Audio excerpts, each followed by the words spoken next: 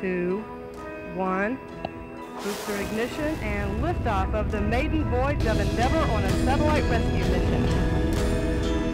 For the past 2 decades, Space Shuttle Endeavour, the youngest vehicle in NASA's shuttle fleet, has symbolically carried the torch for Challenger, the orbiter it replaced.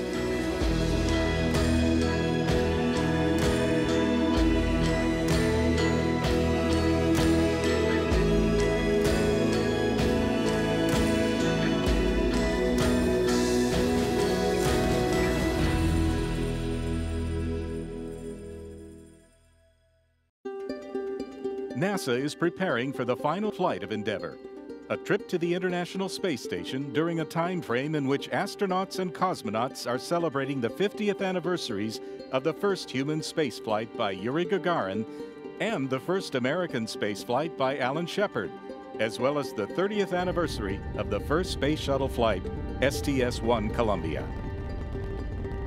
This historic 25th flight of Endeavour will include delivery of the Alpha Magnetic Spectrometer, a unique instrument that is hoped to unveil clues to the origin of our universe as it searches for antimatter, dark matter, and exotic cosmic particles from the space station.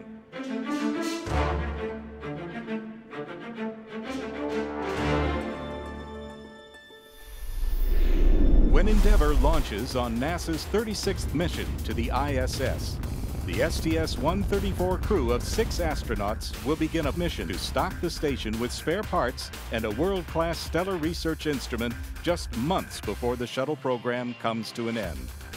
Endeavour will deliver the Alpha Magnetic Spectrometer 2 and the Express Logistics Carrier 3 to the station. This will also be the first shuttle flight to conduct a re-rendezvous, but not dock to the space station, to test the performance of new navigation sensors designed for the Orion spacecraft.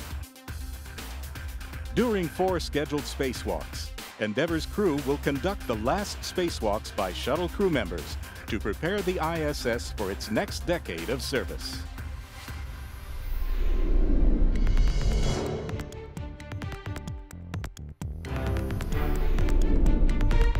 I've flown on Endeavour before, so I'm excited to fly on it again. And my brother's flown on Endeavour. Navy Captain Mark Kelly is the commander of Endeavour's crew of 6 astronauts. He flew on Endeavour as the pilot of his first spaceflight, STS-108, in 2001. In January 2011, Kelly's wife, Congresswoman Gabrielle Giffords, was critically wounded during a community outreach event in Tucson, Arizona. Kelly took a brief leave from the agency, but returned to mission training a few weeks later. The pilot of Endeavour is retired Air Force Colonel Greg H. Johnson, making his second spaceflight. He will be at the controls as Endeavour undocks from the station. He flew on Endeavour as the pilot of STS-123 in 2008. Air Force Colonel Mike Finck is Mission Specialist 1.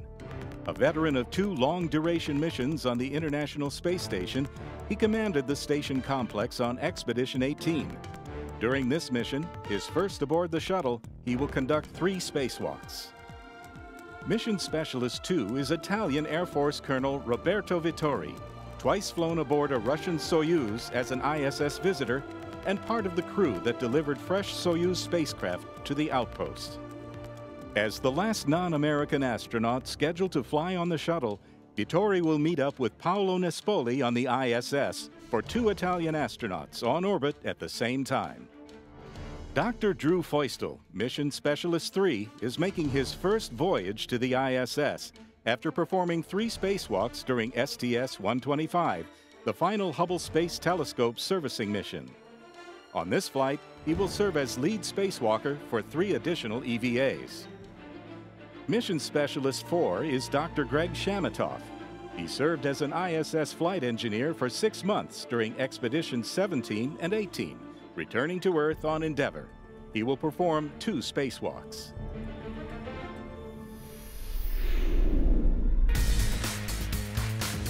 We've got a whole list of mission objectives, probably 30 things on the list. But the big objectives is to get the Alpha Magnetic Spectrometer installed on the outside of the space station. The Alpha Magnetic Spectrometer 1, a simplified cosmic ray detector, flew on STS-91 in June 1998. The AMS-2 is a first-of-its-kind instrument designed to study the fundamental nature of the universe and will allow us for the first time to search for antimatter and dark matter theorized to exist. Nobel physicist Dr. Samuel Ting leads the team of over 500 scientists from 16 countries. I started studying physics. Soon after I achieved my degree as a test pilot, I went back and complete my degree. And ironically, my teacher was Professor Battiston, that is the deputy chief of the AMS experiment. So it may appear as a very strange coincidence that today I will be the one to take this unique piece of hardware, take it from the bay of the shuttle and give it to install on the station. On Flight Day 4, Vittori and Feustel, operating the shuttle arm, will grapple the AMS-2 and hand it off to the Greggs, Johnson and CHÁMITOFF, operating the station arm for robotic installation onto the station's S3 truss. The second of two components that Endeavour's crew will attach to the ISS is the ELC-3 pallet, the Express Logistics Carrier 3. ELC-3, similar to ELCs 1 and 2 delivered on STS-129, includes a full ATA, ammonia tank assembly, 2 SASs, S-band antenna support assemblies, and a spare arm for Dexter, the special-purpose dexterous manipulator. On Flight Day 3, Vittori and FINCKE will unberth the ELC-3 with the shuttle arm and hand it off to station arm operators CHÁMITOFF and Johnson for installation on the station's P3 truss. STS-134 will be the first shuttle flight to re-rendezvous with the ISS and to fly a rendezvous trajectory to mimic Orion's trajectory. The purpose of STORM, Sensor Test for Orion RELNAV Risk Mitigation, is to evaluate the performance of Orion relative navigation sensors for future spacecraft. While Kelly is flying Endeavour, Feustel will monitor STORM sensors from a laptop on the flight deck during rendezvous, undocking, and the re-rendezvous after the traditional ISS fly-around.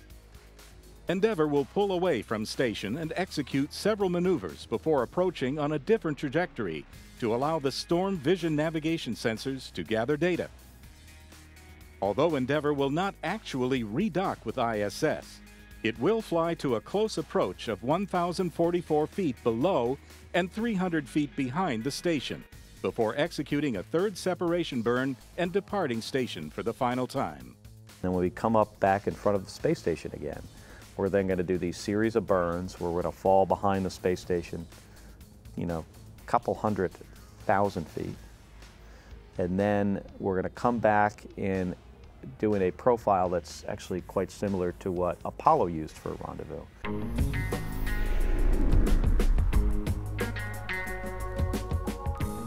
During STS-134, Feustel, FINCKE, and CHÁMITOFF will take turns stepping outside the hatch for 4 scheduled spacewalks. EVA-1 on Flight Day 5 focuses on MISSIES, Materials International Space Station experiments. Feustel and CHÁMITOFF will return the MISSIE 7A and 7B pallets from the ELC-2 and transfer MISSIE 8 to the same location. The idea is to expose these things to the harsh environment of space for a long period and see what happens. For EVA-2 on Flight Day 7, FINCKE and Feustel will refill one of the station's port radiators with ammonia. They will also clean and lubricate the station's port SARJ, the solar array rotary joint. Prior to EVA-3, Feustel and FINCKE will test a new protocol combining the airlock campout pre-breathe, the exercise pre-breathe, and the spacesuit itself. We were introduced to a pre-breathe option by Mike Gernhardt, an astronaut in the Corps, and it's called the In-Suit Light Exercise Pre-Breathe Protocol. We call it ISLE, I-S-L-E. For EVA-3 on Flight Day 9, Feustel and FINCKE will install a power and data grapple fixture for the station arm on the Zarya module. They will also run 2 Y cables for redundant power supply to the Russian portion of the station.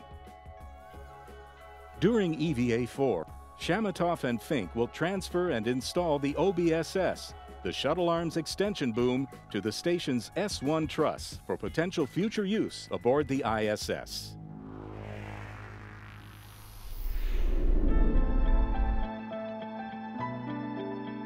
We have come very far in the last 50 years, from not being able to fly in space to landing on the moon and building this incredible facility in orbit and routinely flying, you know, people up and down into low Earth orbit. It is amazing how much we've accomplished in 50 years, and it took so many people to make all that possible. It's an unbelievable honor to kind of be the representative of that generation of dreamers for me.